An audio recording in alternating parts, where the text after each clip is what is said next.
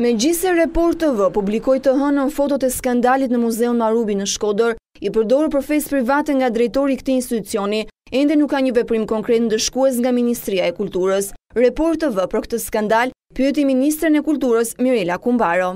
A keni marrë masën ndaj skandalit për Muzeun Marubi ku bëhet një festë private denoncor publikisht? Më duket e kam dhënë një përgjigjen tek televizioni juaj që për aktivitetin e kryer nuk ka pasur leje nga Ministria dhe po bëhen të gjitha masat e nevojshme proceduriale për ta ndjekur më tej. Deri më tani nuk keni marrë asnjë masë. Faleminderit shumë. Mbetet e paqartë se përse i duhet edhe më shumë kohë kësaj ministrie për të ndërmarrë veprime konkrete për këtë skandal në Muzeun Marubi. Ndërtimi i këtij muzeu i ka kushtuar 700.000 euro taksapaguesve shqiptar. Nga fotot e siguruara për Report TV tregohet se ambientet e këtij muzeu janë përdorur për një festë për nder të mikishës së drejtorit Kristi Kola, e cila aktualisht është antare e Këshillit Bashkiak. Luciano Bedeni, drejtori i muzeut, së bashku me miqtë antare së Këshillit Bashkiak të Shkodrës, i kanë uruar largimin e saj drejt Italisë, por në një ambient shumë të veçantë në atë të Muzeut Marubi në Shkodër. Por nga fotografitë e bëra duket qartë se brenda ambienteve janë përdorur pije alkolike, ndërsa të rinjtë e ftuar në festë kanë kurcyer edhe mbi tavolinat e muzeut. Drejtori Bedeni, i kontaktuar nga Report TV,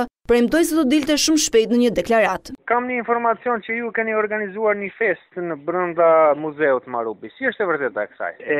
Do të kem shumë shpejt një deklaratë. Po? Për mediat edhe për... Po, si është puna e kësaj, do më thonë, është organizuar festa? Atëherë, do të kemë mundësi për ju a shpjegoj, do të kemë një deklaratë shumë shpejt për mediat edhe për shtypin. Domethënë, është diçka që nuk që në rëndësi e vërtet, por shumë shpejt do ju informoj. Tani merit. Po si është e vërteta? Unë po ta shpjegoj. Ta pash do kemë shumë shpejt një deklaratë. Ende deri në këto momente drejtori Luciano Bedeni nuk e ka bërë një deklaratë të tillë siç e premtoi.